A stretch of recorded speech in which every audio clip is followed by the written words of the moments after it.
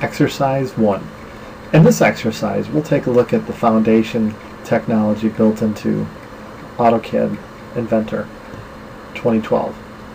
We begin with the new part file. Go to New, go to Standard IPT, and by default it should go to inches. Hit OK.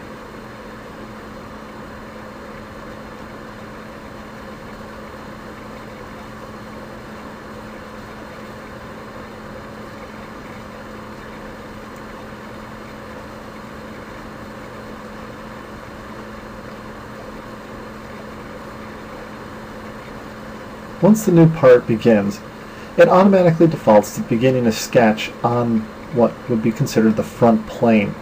The planes are listed over on the left-hand side in the Feature Manager. And as you can see here, if you glide over them, you'll see the YX is technically like a right side plane. This is a top plane. And the XY is the front plane, which we're currently sketching on.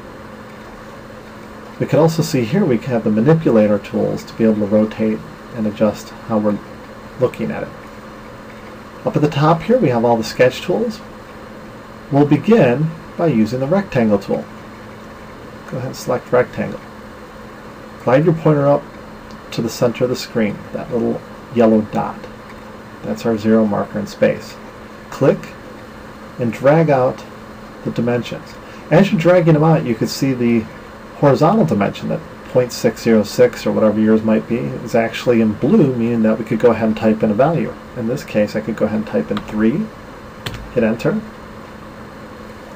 and if we zoom out, now we could go ahead and I could have actually clicked in the other box and went ahead and add the dimension, but it's okay. I'll just go to the dimension tool here and click on it, and click on that vertical line. Click again to drop it, and make sure you type in 5.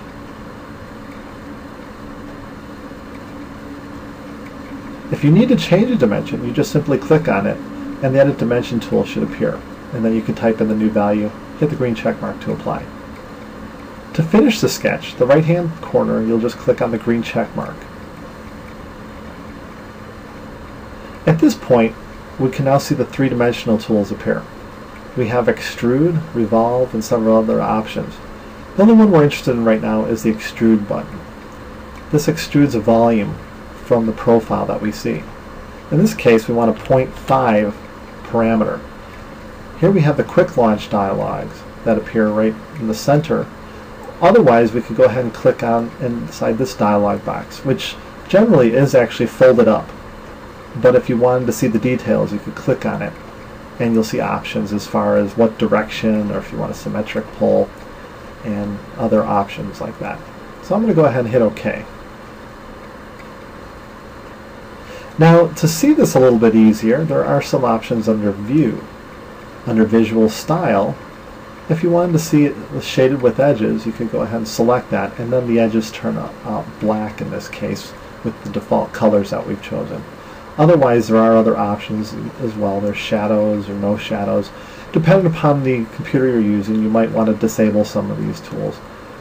But you can see there's shaded, realistic, shaded with hidden edges, illustration, a lot of different options there to choose from. But we'll go ahead and continue on. Let's go ahead and select this front face. Now you'll see with the quick launch there's Edit Extrude, there's Edit Sketch, or the last option is Create a Sketch, and that's what we want to do on this surface. So I'm going to go ahead and select that. We see an outline of the profile, and now we could go back to the rectangle tool, select it, glide back up to the lower left hand corner, click and drag it across. You'll see that it will snap and there's a relationship being established of coincident to the edge. And so therefore we don't need to change the 3-inch dimension. We could actually just hit Tab and type in the value that this is supposed to be for the vertical dimension, which is 1.5 inches high. At this point we could go ahead and hit Finish Sketch, and then go to, if it doesn't automatically go to, click on the Model ribbon and go back to Extrude and make sure 0.5 is set and move your pointer over the profile you wish to move. click with the left mouse button, make sure the dimension is in place, and then it's going in the proper direction.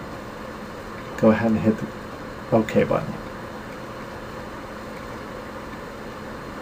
For the next thing we want to do, we actually want to put a hole in here. So I'm going to select this face, and again find the third quick launch, which is Create Sketch. Otherwise, you can select up here, there's Create Sketch, and that will allow you to create it as well if you don't see this button. Find the circle tool, click on it, glide to the upper left-hand region, make sure you're a little bit away from the edges, and click and drag out a circle. Let's go ahead and add dimensions to this. Click on the Dimension tool or hit the D key, and we'll first give it a diameter. Just click on the outside edge of it, drag it out, click again and make sure it's set to 0.75.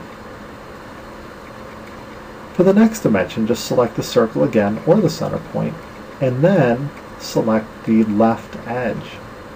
Drag it straight up, click again to drop it, and type in 1 for 1 inch. One last dimension is click on the circle and the top edge.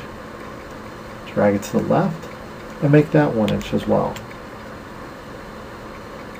At this time, you could go ahead and hit Finish Sketch, find Extrude, and this time we want to remove material.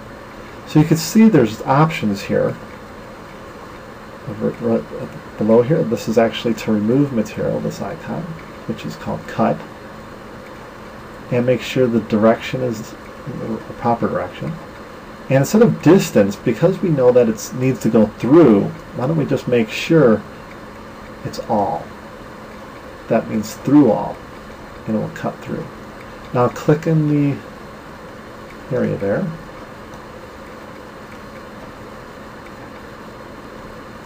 Make sure you select the profile icon here under Extrude, or over here if you get this, make sure it just says select profile.